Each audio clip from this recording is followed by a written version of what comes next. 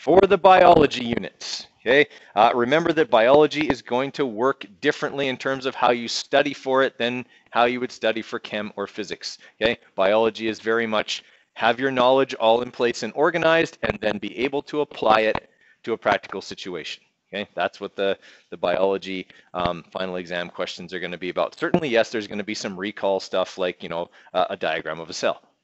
All right, you need to remember what the parts of the cell are and what they do, because there will definitely be a cell diagram on the final exam.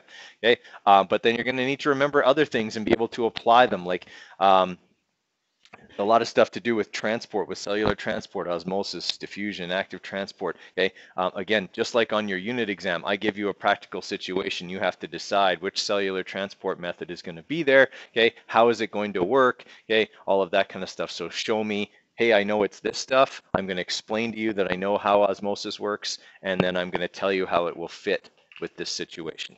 Okay, so you demonstrate your knowledge, then you demonstrate your understanding and application. All right, that's the kind of questions you're going to get for biology. So make sure that you're studying in a way that will get you those types of application skills and that type of knowledge. Everyone kind of follow? So that means reading over your notes, okay, making cue cards, thinking up situations where these concepts would apply, okay, things like that. All right, first part of the biology unit, we talked about the cell theory, okay? So certainly there will be some multiple choice about the cell theory. Okay? There were really only 3 people to remember. I don't even remember if I put in a multiple choice question with anybody's name in it. Okay, it's not ringing a bell for me. So I would say names are probably not all that important, but certainly the points of the cell theory are. Okay?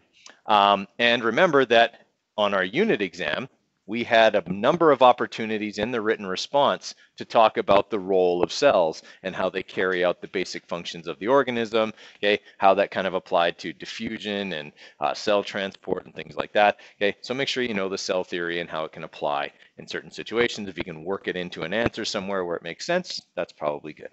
Okay, so cell theory, first thing we talked about. Okay, then the next thing we talked about modes of nutrition.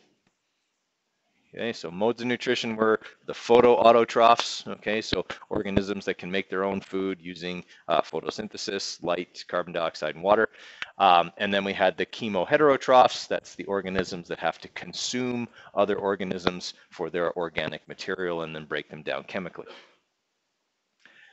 Okay, the big thing here, guys, is that for the modes of nutrition, what are the cellular differences between a photoautotroph and a chemoheterotroph? Okay, we're looking at cellular differences like having chloroplasts or not, having lysosomes or not, okay, being flexible or having a cell wall or using a water vacuole and things like that. Okay, the different modes of nutrition cause differences in the way the cells are structured and the way the cells work. Okay, obviously there are still some processes and structures in common as well, okay, but that will be kind of the focus of the modes of nutrition, and that's going to be pretty much all multiple choice. Okay, so you just got to be able to recognize it, okay, read it, recognize it, that kind of thing. Okay, questions on modes of nutrition? All right, cell diagrams, label, give the function. It's in the multiple choice this time, it's not in the written response, but there's definitely a cell diagram on your final exam. Okay, so make sure you go over yours.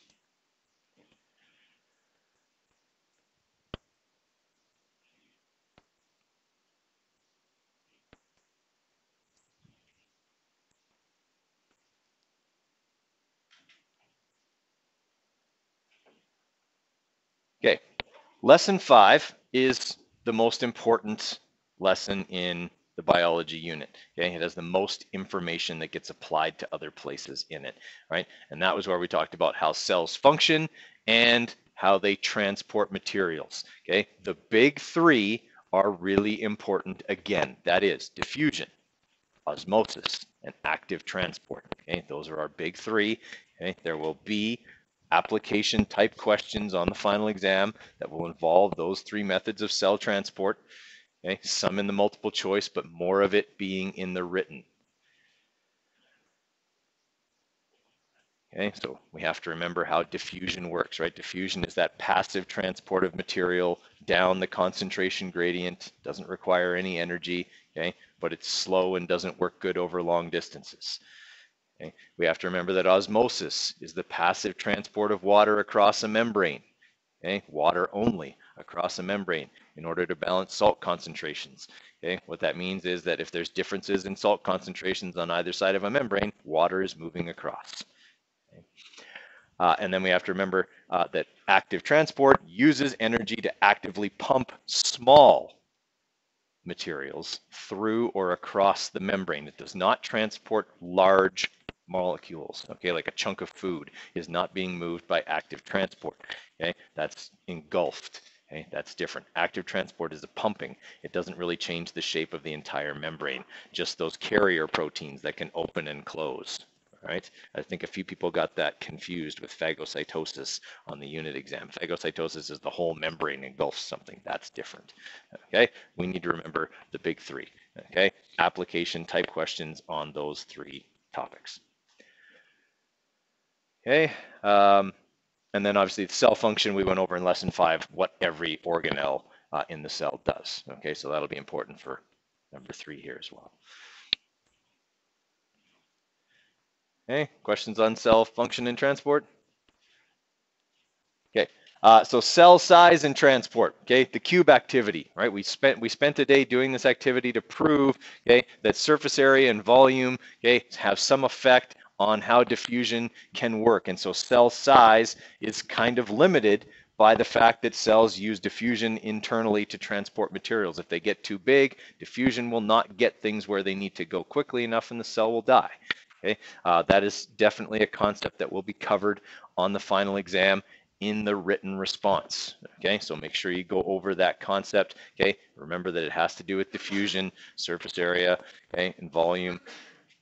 On your unit exam, that was the question about the Enterprise being attacked by the giant amoeba. Okay, so we need to make sure that we understand how that stuff works. Okay. All right, number 6, okay, multicellularity. Okay, we talked about how being multicellular allowed organisms to overcome the surface area to volume problem. They could get very big, but still have cells that were very small where diffusion would work effectively.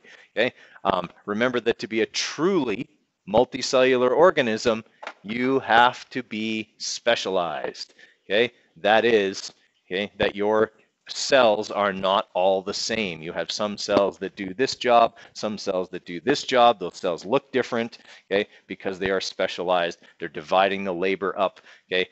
That's the mark of a true multicellular organism, okay. And all multicellular organisms are eukaryotic, okay. That means that their cells have compartmentalization, different organelles, all of that kind of stuff, okay. That all goes together, okay. We need to make sure we understand that. There's a fair amount of multiple choice stuff about multicellularity, okay, specialization, compartmentalization, right, on that.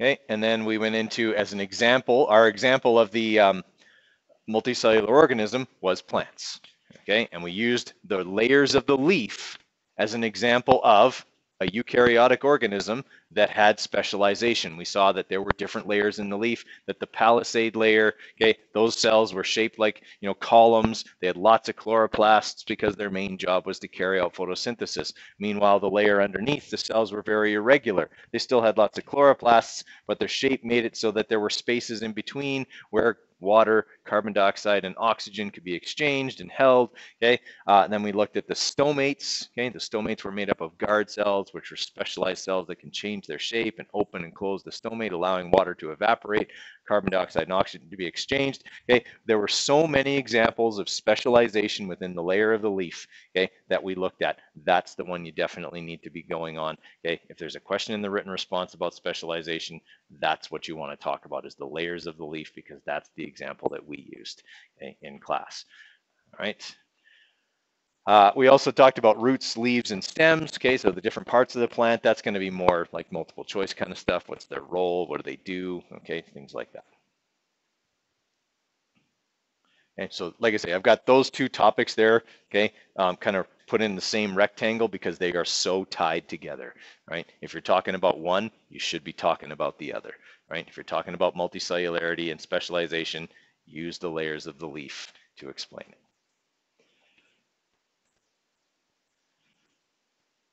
Okay, and then we had plant transport. Okay, so plant transport kind of went back to osmosis again because it was osmotic pressure that was causing the pulling force that moves water up. Okay, it was also the polar nature of water, those hydrogen bonds between water molecules that kept them from falling back down. Okay, that allowed a plant to move water from the roots to the leaves. Okay, you got to remember the phloem and the xylem. Okay, the xylem transports the water. It's the tubes inside in the center. Okay, the phloem is the living tissue, okay, near the outside that carries the sugary sap that's containing the sugar made by the leaves. Okay, things like that. So definitely know how plant transport works, and make sure that when you're talking about plant transport in the written response that you include things like osmotic pressure,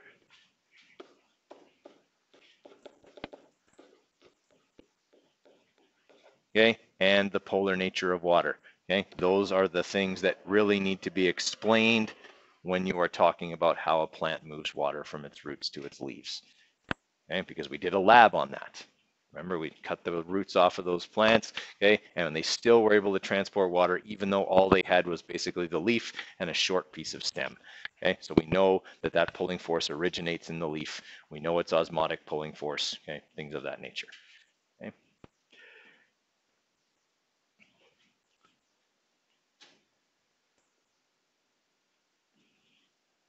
Oh, there it was, osmotic pressure. Okay, then for the next one here, okay, plant growth and development. All right, we had a lesson on plant growth and development where we talked about, the different tropisms. Okay, we talked about phototropism, which is growth towards light. We talked about geotropism, which is growth in response to gravity or growing away from the earth. Okay, and we talked about thigmotropism, which is when a plant can use something else to support itself, growing around something, grabbing onto it. Okay, things like that. We talked about the different plant hormones. Okay, we had to because in order for a tropism to occur, what had to happen in the plant? Right, elongation of cells, but only on one side. Okay, which hormone was responsible for making those cells get longer? Auxins, right? Okay, these are the kinds of things that we need to remember. I'm glad some of us do remember that. That's good. Okay, those are the kinds of things you're going to need to explain, okay, or that might pop up in the multiple choice, okay, about plant growth and development. So make sure you know the hormones, okay, make sure you know how tropisms work, okay. There might be something in there on your unit exam. You had a question where there were two pictures. One was of a plant, like a tree in the winter, and the other was of a tree in the desert. Okay, they were both dormant. And the question was asking you which hormone would be responsible for this and how does it do it? Okay, and the answer was abscisic acid was the hormone that was responsible, and abscisic acid causes dormancy by interrupting the production of chlorophyll. Okay, when there's no chlorophyll produced, then no photosynthesis goes on, no water gets transported, and the plant goes dormant. Okay, so there was kind of that explanation that needed to be there. Okay, so make sure that you can do that. So there's a fair amount of multiple choice stuff about the hormones themselves, kind of what they do, recall kind of stuff. Okay, and then obviously like tropisms, okay, and things like that. Okay, remember that's differential growth. Okay, differential rate of growth. The different tropisms here, photo, geo, and thigmo. Okay, that could end up possibly as a written response item. Okay, but most of that stuff is going to be multiple choice.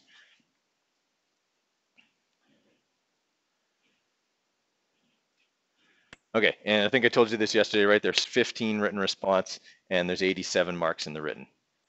Okay, now I know I saw a bunch of you balk at that. Okay, guys, there's lots of questions that have like a lot of marks for them. Okay, like if we're looking at like the mole equation question, like it's 4 marks for each one of them. All right, so suddenly you got 8 marks right away. Okay, and it's just one topic. Okay, if you're doing like a physics question, like a law of conservation of energy question with a roller coaster, that could be 6 to 8 marks. It doesn't take long to get to 87 marks. You don't need a lot of stuff there. Okay, so that's what that'll be out of. Okay, also size estimation. Okay, make sure that you can do that. right? In case I put a picture on there and say, you're looking at this under the high power lens where the field of view is 400 micrometers. How big is this object? Okay, and I would say like this object here would probably be somewhere between 150 and 200 micrometers, right? Just size estimation kind of stuff. Okay, make sure that you can also do that. All right, that's what there is from biology. Okay, key to biology, read over your notes.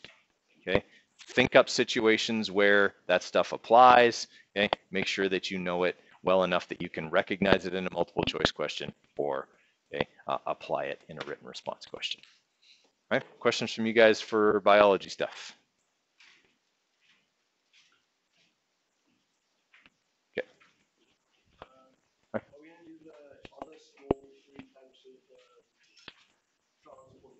Okay, yeah, the smaller three, phagocytosis, pinocytosis, and receptor mediated. If they are on there at all, it would be a multiple choice question, so I wouldn't spend a whole lot of time on it. Yeah, it's definitely not something worth multiple marks. Hey, anything else? Okay.